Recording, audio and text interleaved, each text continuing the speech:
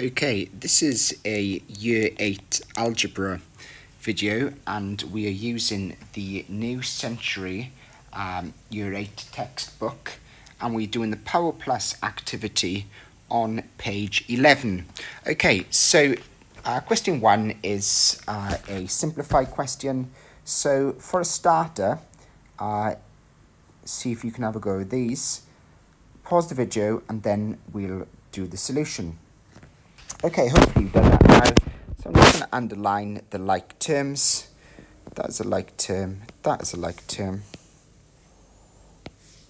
This is a like term. And this is a like term. And hopefully you're able to write x squared plus 4y squared. On the second one, we have 3m squared plus 2m squared, which is 5m squared.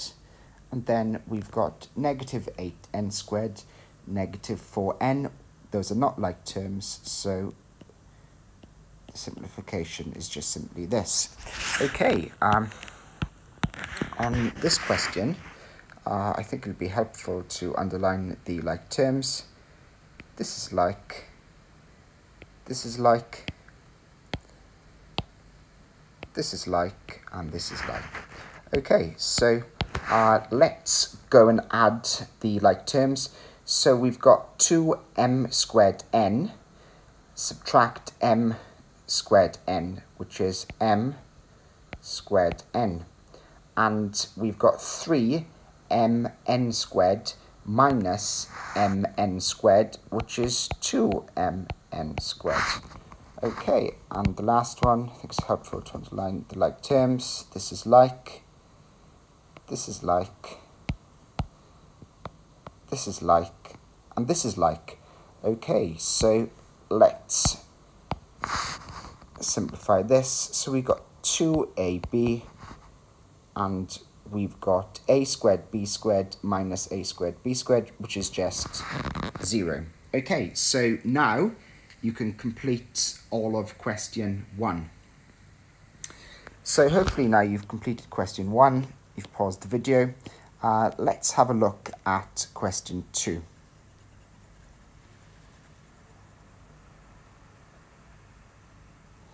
Okay, so question 2 says, find the perimeter and area of the following shapes. Okay, so I'm going to choose a triangle. It's going to be a right angle triangle, and I'm going to say that this is A, B, and C, and we need to find the perimeter, which is the total distance around the shape, and the area. Okay, I'm just going to abbreviate that as P plus A. So let's add up the total distance around the shape. That's going to be A plus B plus C, and whatever the units are. And then the area, you should all know the area is half times base multiplied by the perpendicular height. So that's half, the base here is B, and the height is A. And if we multiply those together, we get BA all over 2. Okay, so let's give you one to do.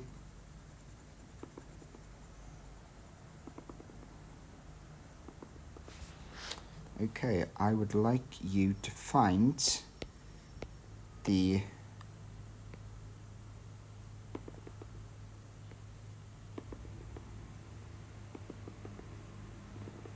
let's do 2n m plus 4, and let's do 6. Okay, so find the perimeter and area of this shape. I'm just going to pause the video, and I want you to find those for me. Okay, so the perimeter is pretty straightforward. The perimeter is going to be 2n plus m plus 6 plus m plus 4. Okay, we've only got one n term, so that's 2n plus 2m plus 10. Okay, the area is a little bit different, and we need to play around with the shape. Okay, so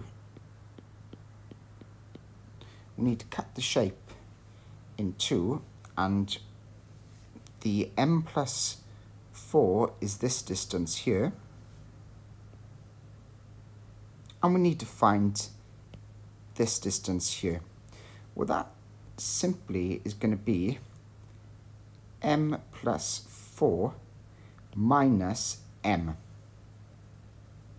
So this distance here is just going to be m. And then we can find the area. Find the area of this, and then this, and then add it together. Okay, let's do that. So the area is going to be the square plus the triangle. Okay, the square is going to be 2nm. This multiplied by the top length plus half the base, which is m, multiplied by the height, which is 2n. So let's do that then. We've got 2nm plus half of 2 is 1mn. And you could factorize this to give mn 2 plus 1. Okay, I hope you can see that. Okay, so have a go at doing the questions on 2. Do as many as you can. If you can only do A, B, and C, that's fine. I'm happy to help you with D, E, and F.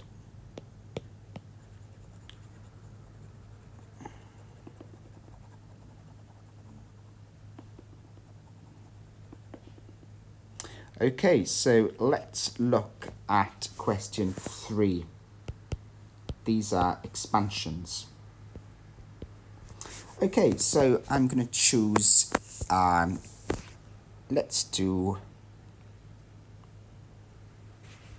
a fairly simple one, negative 2a plus 3b plus negative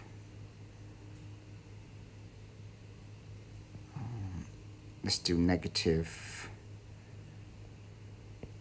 3 multiplied by 2a plus 4b. Okay, so let's write this down again and deal with the double sign here. So we're going to get negative 2a plus 3b. A positive multiplied by a negative is a negative, so we get negative 3 2a plus 4b. Okay, so we should be able to expand brackets. You can put in the arrows. So let's do that then. And we're multiplying, so we get negative 2a, negative 6b, negative 6a, negative 12b. And we collect like terms. If we collect like terms, we're going to get negative 8a, negative 18b.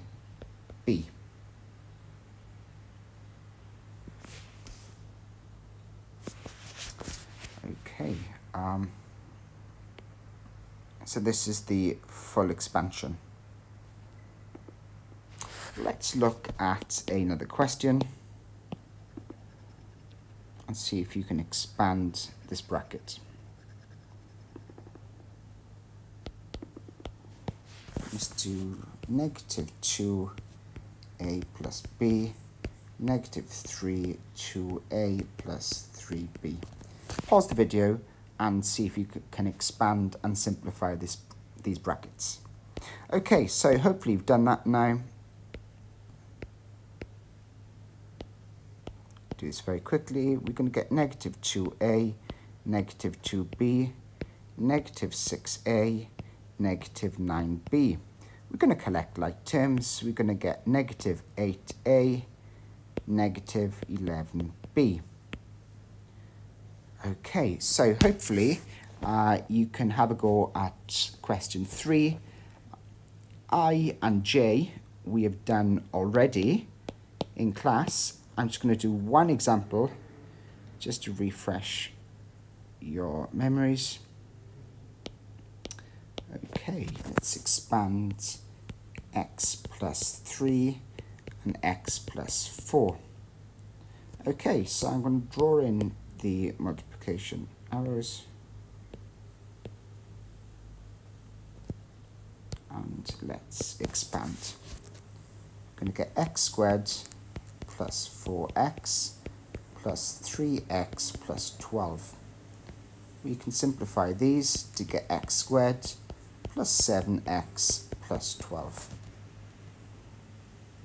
Another method to expand this would be to use the grid method.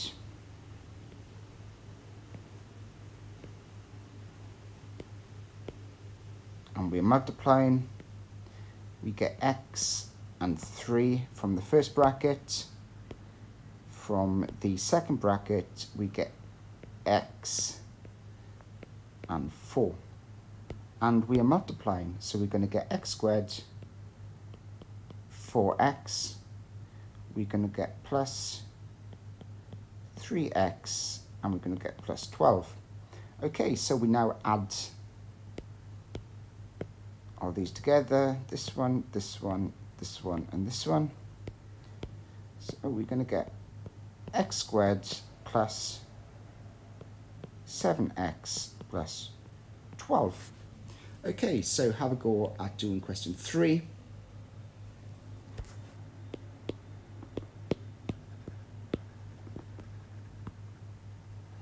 And let's have a look at question 4. So question 4 is a substitution question. Let's pick a nice easy one to do. Let's let a is equal to minus 1, b is equal to 2, and c is equal to 3. And evaluate a plus b all over c. Well, we know a is negative 1 from the beginning of the question. We know that b is positive 2 from here. And we need to divide by c, which is 3. Negative 1 plus 2 is 1. And we're just left with a third. Okay, so I'm going to give you some questions to do using these expressions. Let's do AB. Let's do a squared, b squared. And let's do a squared plus 3b squared all over c squared. Okay, pause the video and see if you can evaluate these expressions. Okay, so hopefully you've done that now. And I'm going to use brackets. So we've got negative 1 multiplied by 2. Negative 1 multiplied by 2 is negative 2. Here we've got a squared, b squared. We know that a is negative 1. We know that b is 2. A negative times a negative is a positive. So we have 1 plus 4, and we get 5. Okay, so we've got a quotient here, which is a posh word for a fraction.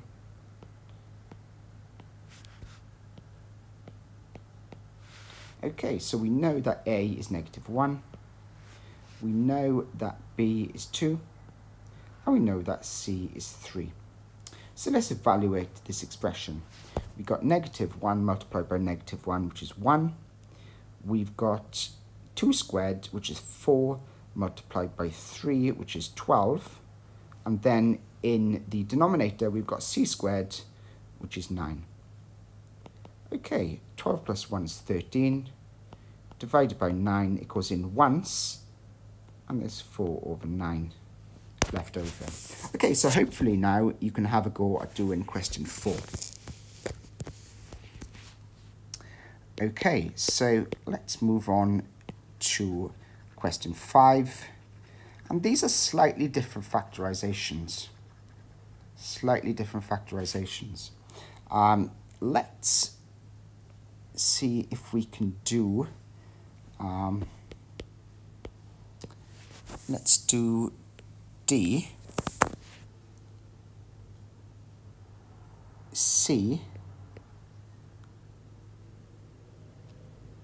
and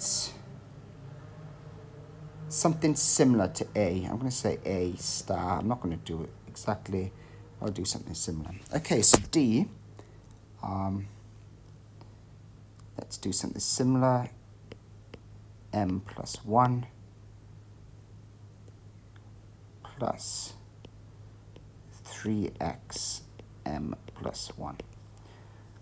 Let's do something similar to C. So we've got x minus 4x squared plus 3xy. Let's do something similar to A. We've got 4ab minus 8a squared b plus b squared. Okay, so hopefully you can recognize on D that this is common. So we can take this out straight away, m plus 1. And we are left with x plus 3x. So now we get m plus 1, all multiplied by 4x. And it's conventional to write this like that. We can check to see if we're right by expanding. And let's expand that then. So we've got, let's do this here. We've got xm plus x plus 3xm plus 3x. So that gives us 4xm plus 4x. Let's expand this out. Get 4xm plus 4x. This and this is the same, hence our expansion is correct.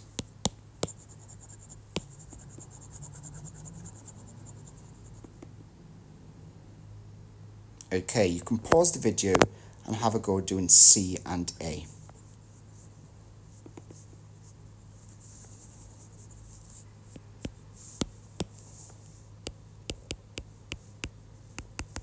Okay, so hopefully you've done that now and you've recognised that x is common. So we've got 1 minus 4x plus 3y, and we can expand that out to show that we get the answer. Okay, so common here is b. So we can take a b out to get 4a plus 8a squared plus b. And we can multiply out there to show that that is correct. Okay, if you can have a go at doing the rest of the questions on 5, that would be great. If you can only do A, B and C, that's fine. Okay, so the last set of questions, we refer to these as algebraic fractions. Now, you're right, we haven't looked at algebraic fractions, but I'm just going to give you 2 examples.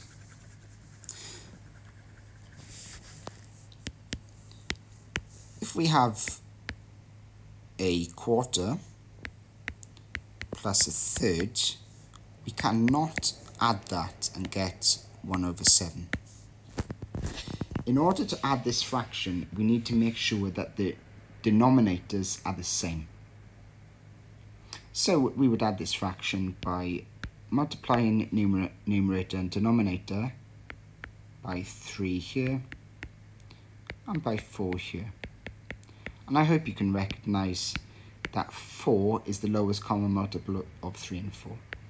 To get 3, let's drop that out.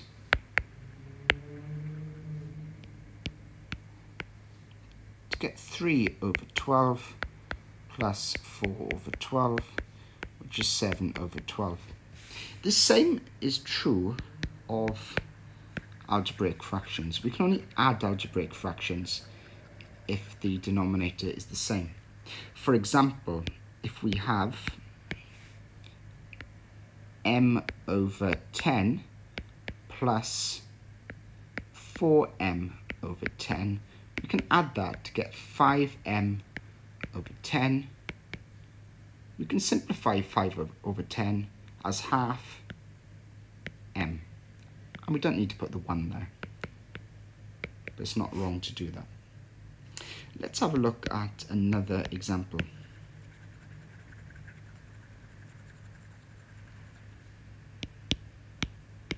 Let's have a look at 2 over x plus 3x. See if you can pause the video and simplify this algebraic fraction. So hopefully you got 5 over x, because 2 plus 3 is 5. Okay, so I'm going to give you 3 questions for you to do, and then I would like you to try question 6. I would like you to do 4f over 7 plus f over 7. Let's do 6 over m plus 7 over m. And let's do 7 over m minus 3 over m. Okay, pause the video and see if you can simplify these algebraic fractions. Okay, I hope you can recognise that the denominators are the same in every question, so we can add them. And on the last one, you can see a subtraction, but subtraction is just addition of a negative number. Okay, so we add the numerators. 4f plus f is 5f all over 7. There's no simplification there. 6 plus 7 gives 13 over m. And on the last one, we've got 7 subtract 3, which is 4 over m. Now hopefully you can have a go at question 6.